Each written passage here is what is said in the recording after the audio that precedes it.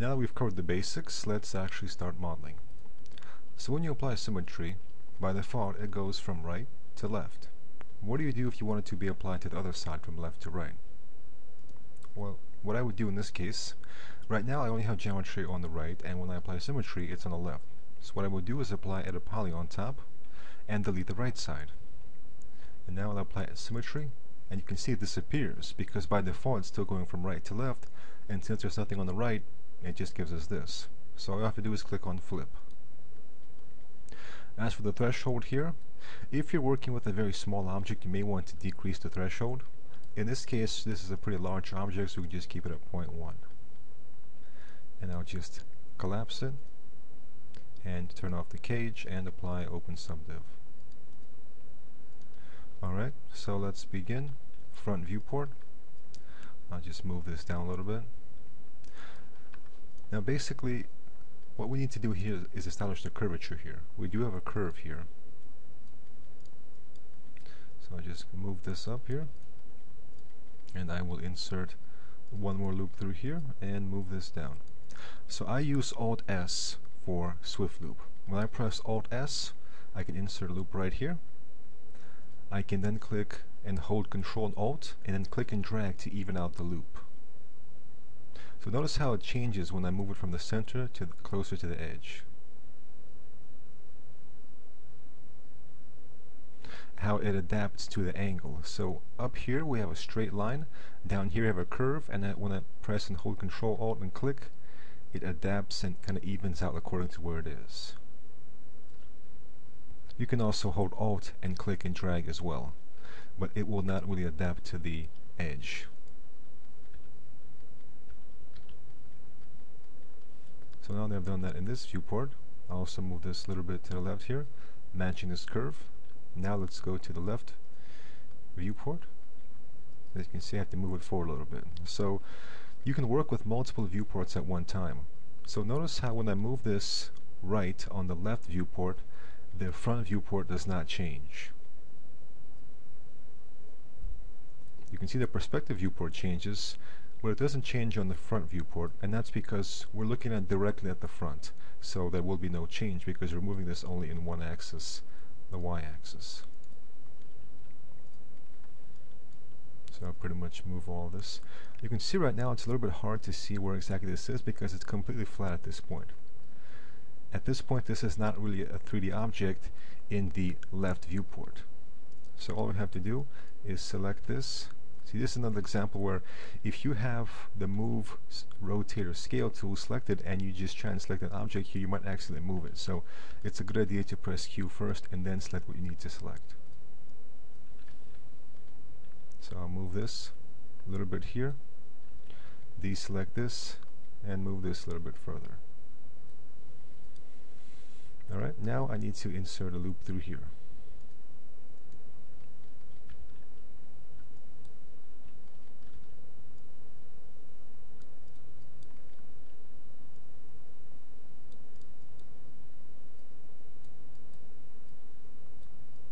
And just do a little bit of adjustments.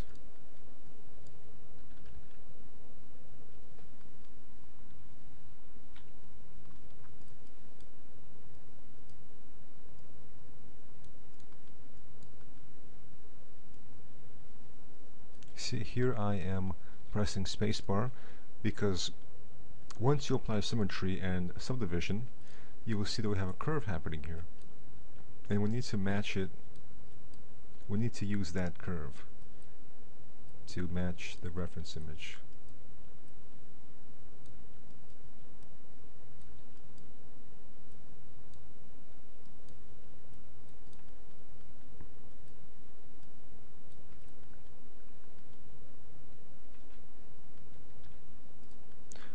Alright, and I also want to move this a little bit forward to match as well.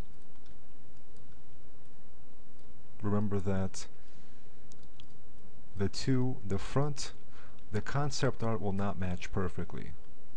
We can try moving this as much as we want, but it will never completely match because of course when the artist is drawing, it's not perfect, it's not a perfect match. There are a lot of differences between these two. So all we can do is do our best and try and match it. And don't be afraid to make changes, because sometimes an object that works in two-dimensional space won't work in three-dimensional space. So it's kind of your job to make it work somehow and adapt it to a three-dimensional space.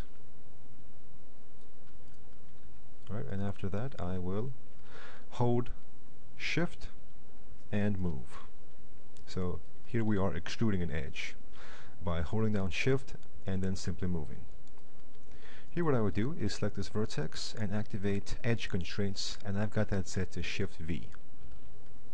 So once again, if you want to set the shortcut, customize user interface. So what do we need to search for? Well, we can search for two things. Number one is edge constraint, so ED, and see what we can find here. As you can see, here we go, Shift V, edge constraint toggle. We can also try searching for CO for constraint to edge. And as you can see, constraints edge is here, but that's not the one I'm using. So you can actually search for two things, and this is actually a different function right here. But once I've got that on, Shift V, I can now move this vertex according to the edge. So as you can see, it's not going off the edge. And I can use this to just kind of move this down right here. And now I'll go to the front viewport and move it. As you can see, I forgot to turn off edge constraints. So when I'm trying to move this to the left, it's not going there. And you can see where it's moving in the perspective viewport. So sometimes you can forget to turn something off and you wonder why it's not working. So just kind of keep in mind what you've got on, what you've got off. On the top left here we have a keyboard shortcut override toggle. Now by default this is on, but if it's on your shortcuts won't work, so make sure this is off. And I'll press Shift V to turn off edge constraints and move this right here.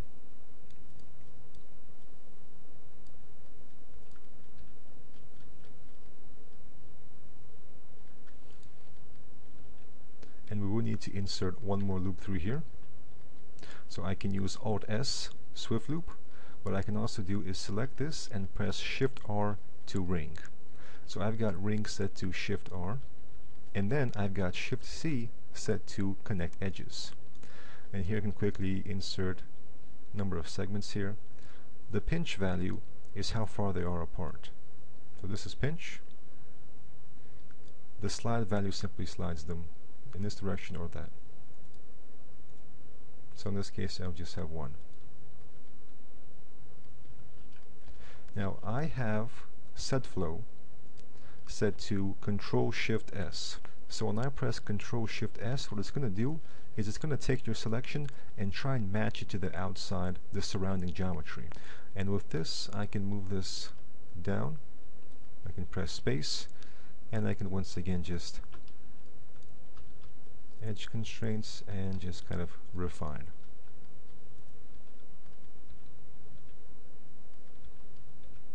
Now we'll select this, hold Shift, and move it here.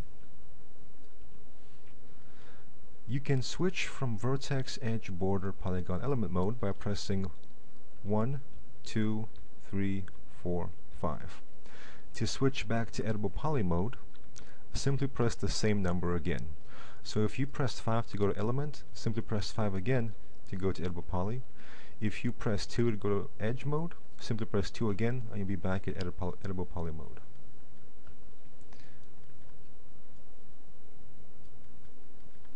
So I've got this right here, and now it's time to fill out the top.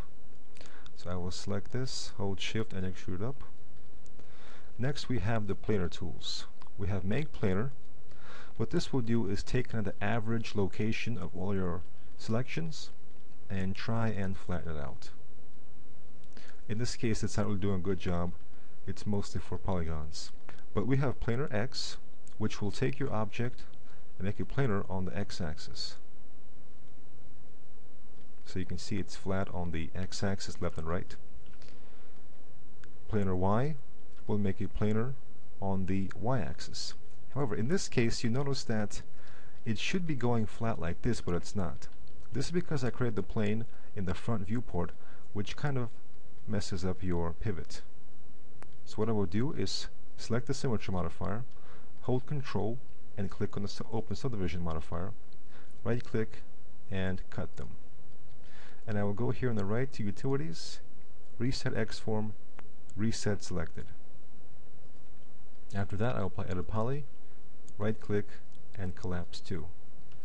Now you notice, if I click here on Make Planar on the Y-axis, now it's doing the correct behavior. And now it's flat on the Y-axis front and back.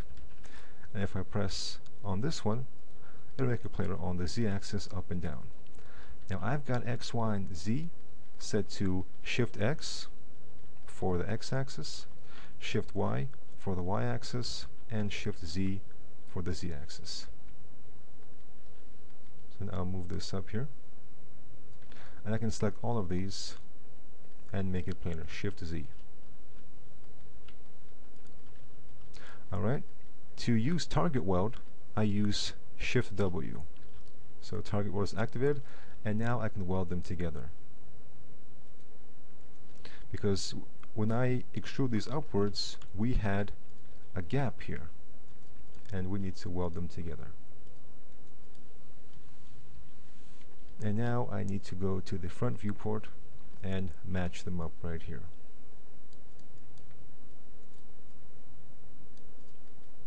Alright, so now what I want to do is make this vertex go in between the top and bottom vertices. And there are several ways to do this. I can use a script called Straighten Edge, which I've got set to Shift-Alt-S. So once I activate it, I can now snap between 2 points, and you can see it's aligned right there. Now I've got a video on where you can find the script and how you can install it. But if you don't want to use a script, you can also do, in this case it's simple, is you can press Shift V, or I can press Shift V to turn on edge constraints, move this up, and now move it down. And now it's between these two vertices. So I will also adjust this vertex here, Shift V, and move this as well. So just kind of adjusting. And remember those modifiers I copied or I cut, I can right click and paste them back. So you can quickly copy, we can copy it, which will make a copy that we can then paste on other objects.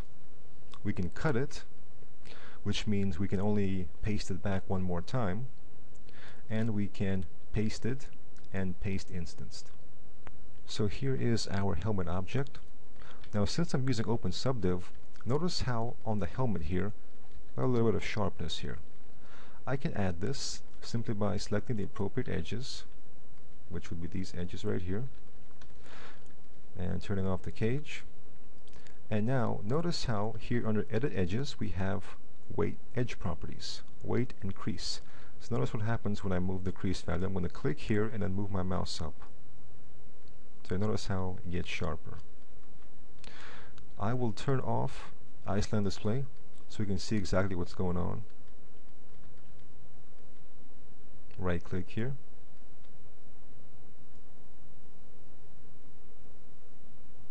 So as I increase the crease value here, it gets sharper. So I can use this to get the exact sharpness that I want.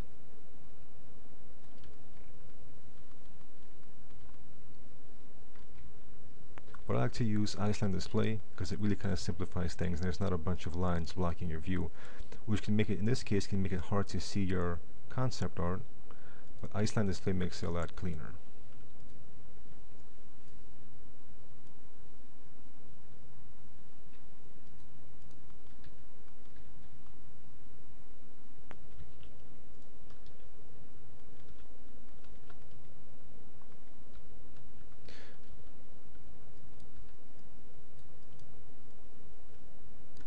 In this case, you can also see that we have a curve that doesn't quite match the concept art, and what I can do is select these two edges and simply increase the value here, the crease value.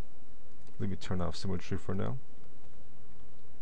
Now, if you hold Alt and then left click in the left, front, or top viewport, the viewport will become orthographic right here. And it'll kind of look a little bit strange.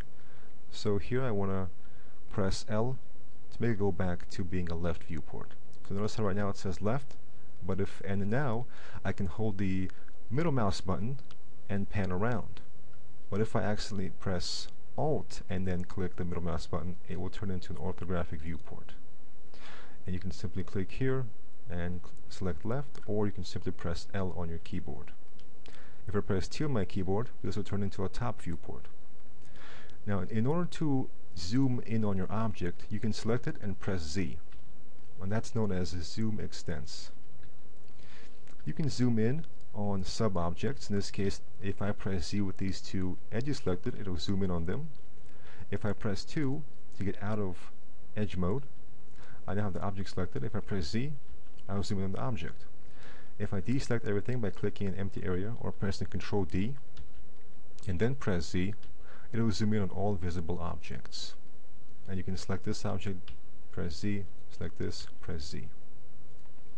And here on the bottom right, I've got this top one, this top little box set to zoom extend selected, and right here in the bottom I've got that set to orbit. So you may want to change this if you're having difficulty maneuvering around your scene.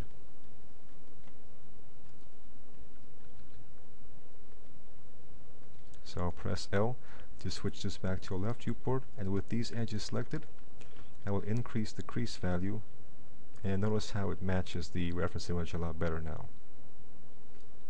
So there we are.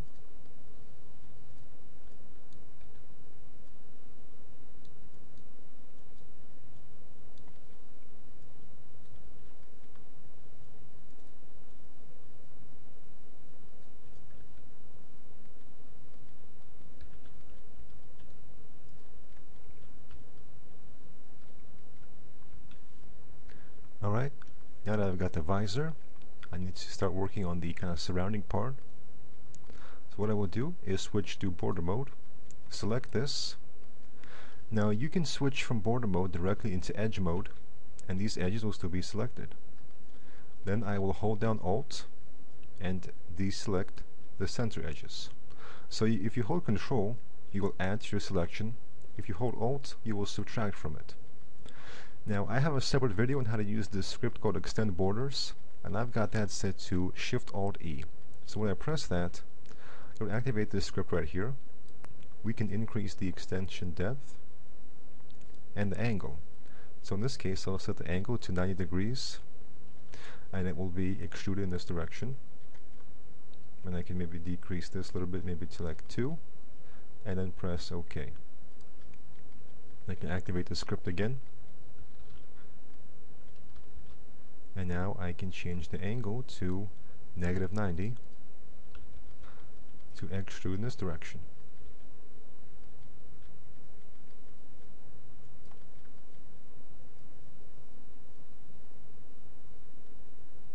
Like so, and OK. Maybe move this down a little bit.